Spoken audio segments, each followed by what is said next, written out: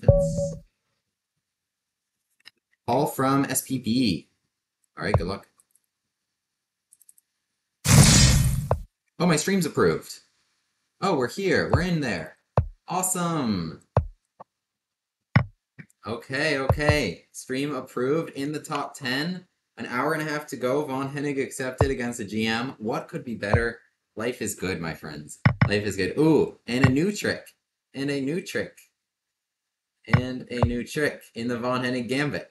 Bishop f5, it's a very interesting move, actually. Trying to not give me this capture. Trying to, like, defend the pawn right there to not, like, allow that development, which I have more tricks there. But trade, bishop f7, sacrifice the bishop, queen f3. Tricky lines here. Tricky lines. And not the first time I've confused the GM today. Alright, we play here at knight h3, I believe. My opponent playing very well. This is... Yes, knight d6 was one of the only correct moves. Okay. We have a few options.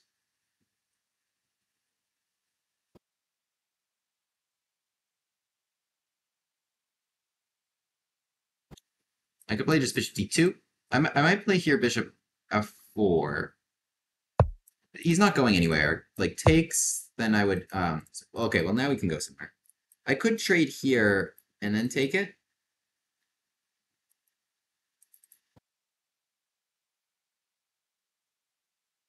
But you know what? I'm just going to take. So my opponent playing, I believe, what is the Stockfish recommendation.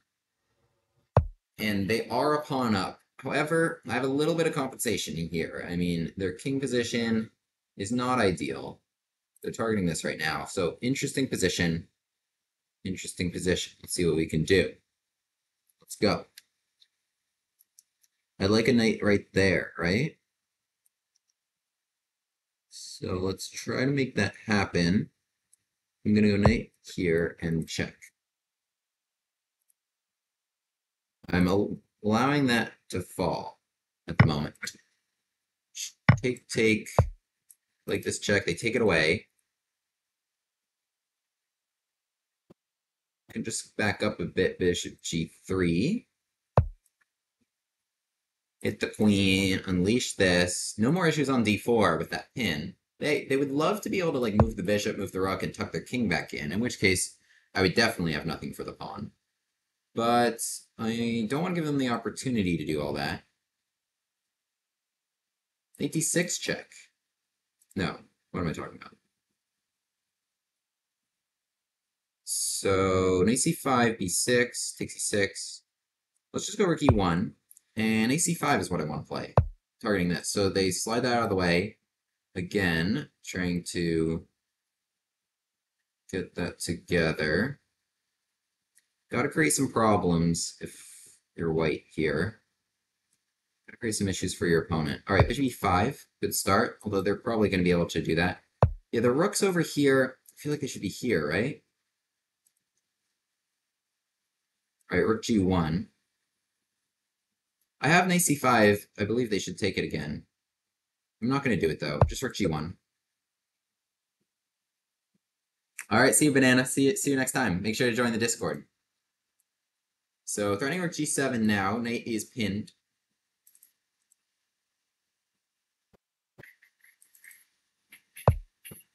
Bishop g5. So, seems a little desperate.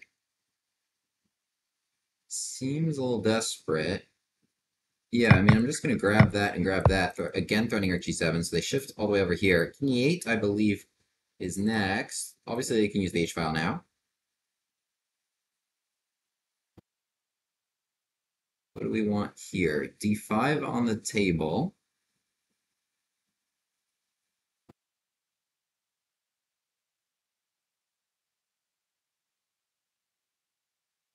Let's try to break with d5. Yeah, I think it would be a really effective break. Obviously compromising my own king a little bit, but the breakthrough here and making that knight move, that knight is what holds their whole position together right now. And if I can, like, because I was considering d5 and, like, rook sacrifices. Okay, hitting the rook. Oh, rook f5, perhaps? So you take rook e1. I think that's just good. Like, I think I'm just feeling that. I'm just feeling that one right now. Queen e8, I got check. Queen d8, check. That's a draw. Queen e7. But I don't want to draw at all.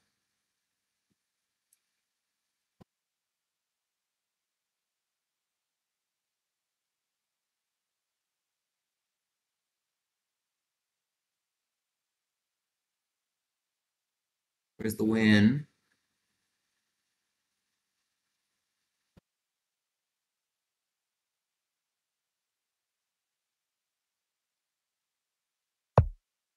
You have 7, I have rook f1, so queen d8 is forced. This draws, like I said.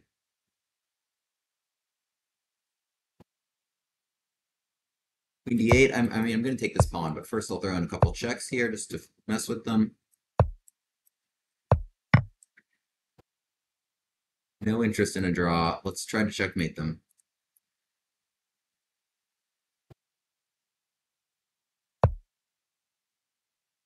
Be Magnus Carlsen, and I wouldn't take a draw in this position. I need to dodge the queen trade. I mean, I don't know. It might be all right for black, objectively, but like practically, I've got some pressure cooking. Check queen d8. I was going to take it. King f7. I have rook f1 now. Just going to take some more stuff.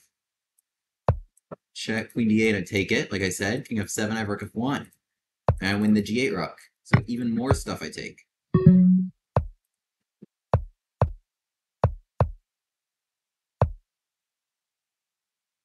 Everything.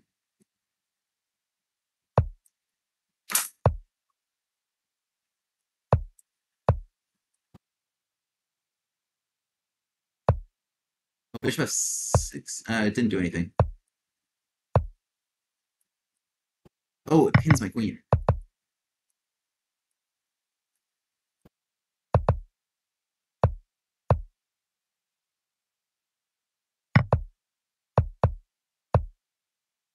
Shoot.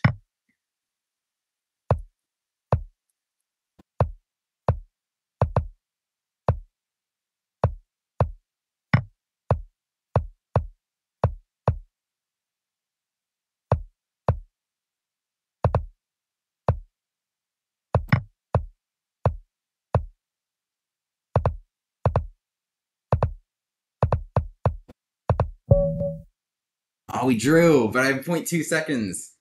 I have 0.2 seconds. Oh, man. I could have mated them there.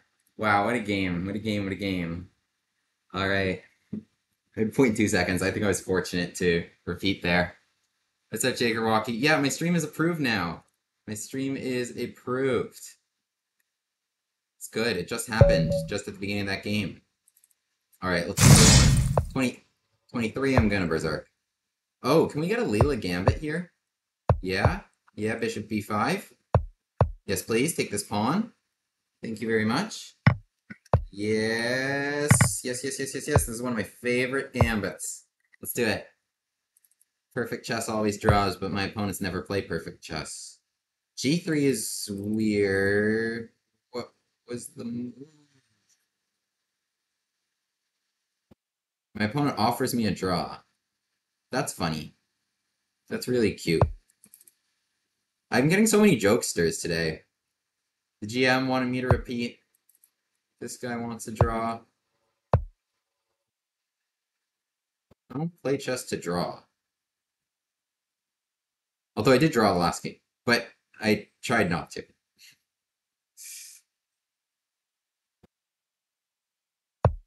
Let's try and take G3.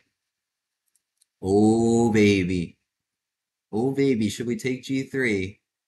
Don't tempt me like this. Don't tempt me like this. Take, king f1. Work.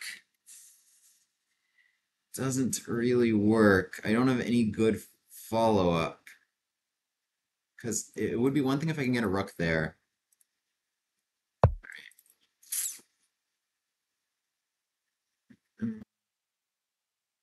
Yeah, I acknowledge with bishop g4, I just cut myself there. G3, I should have done something better than what I did here. I'm a little disappointed. 85 inches. Let's just castle. Oh, 85 I should have done, because now I was escaping.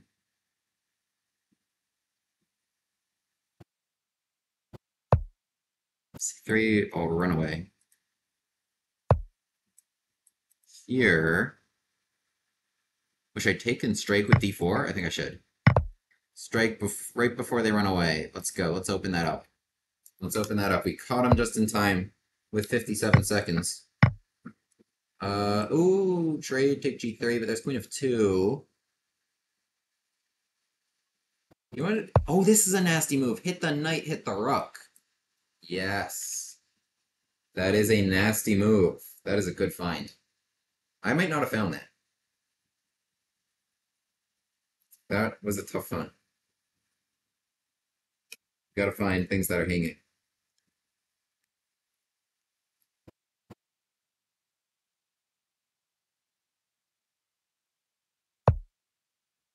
Okay, trade.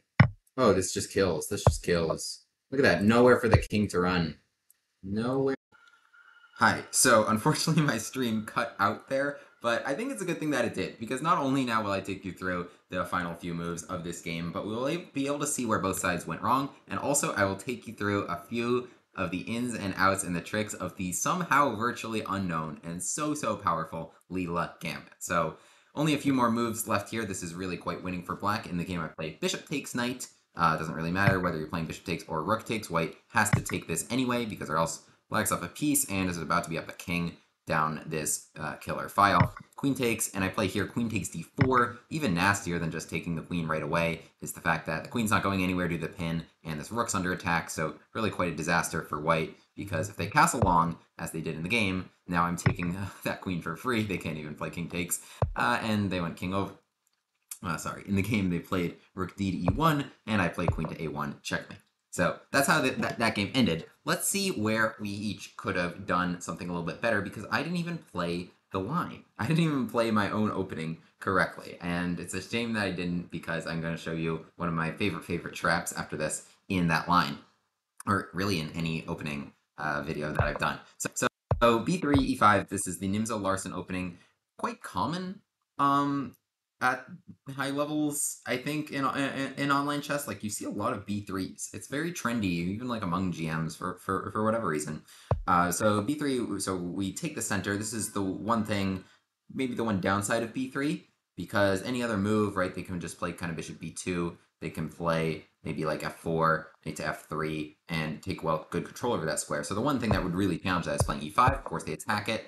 And now not knight to f3 yet, because then e4 attacks that knight, but they're going to attack this pawn a different way, namely by coming after this knight with bishop to b5.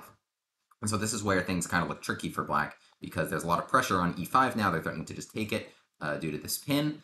And also, if you play a move like bishop to d6, as the arrows recommend here, then after something like f4 or knight to f3, there's a lot of pressure on this pawn, and there's a lot of pressure on this pawn, which is going to be even more tricky once you move that bishop out. So one of the really nice solutions that black has is the LEELA Gambit, to play knight to e7, and after bishop takes e5 to play a6, and now this capture is forced, or else this bishop will be lost. Say bishop to a4, just b5, right? So the capture is forced, or else white loses. So takes, knight takes, and really solves black's position really well. They're down a pawn, but they're up a lot of development. They have a really nice bishop pair, both of which are open. And the key point here is that after this bishop retreats, queen to g5, this pawn's a little tricky to protect. And in the LEELA, the original LEELA Gambit video, I will link it here. You guys can see all the ins and outs of how to play this line. White has several options, even, of course, leading up to this point. The main move being queen to f3, after which we play queen to g6, and there's really fun tricks there that I can't do them again here, but they're so common to fall into, and really fun stuff. But so g3 is what was played in the game here, and I played this move h5, trying to play h4, which is not the best move. I didn't get even an accuracy for it, but I want to take you, so now let's go to the LEELA Gambit study. Let's go to the LEELA Gambit study. So here we have bishop b2, queen g5, g3. Okay, So the line here is with bishop to g4 first, before h5. So bishop to g4 now hits the queen, and the line I give here is after f3, best move for white, to flex the bishop back to e6. We want to run this pawn down to h4, and the key difference is because in the game after h5, my opponent should have used this square for the knight. But we play bishop to g4, bring the pawn there, right? If they go knight to f3 now, then this is not going to end well at all for them with this pin. So they play here f3. We bring the bishop back, we want to run that pawn to h4, so they should castle long. However, we strike in the center quickly. We strike in the center quickly with this move d4 before the king can run away. White here should play knight e4, tempo on the queen.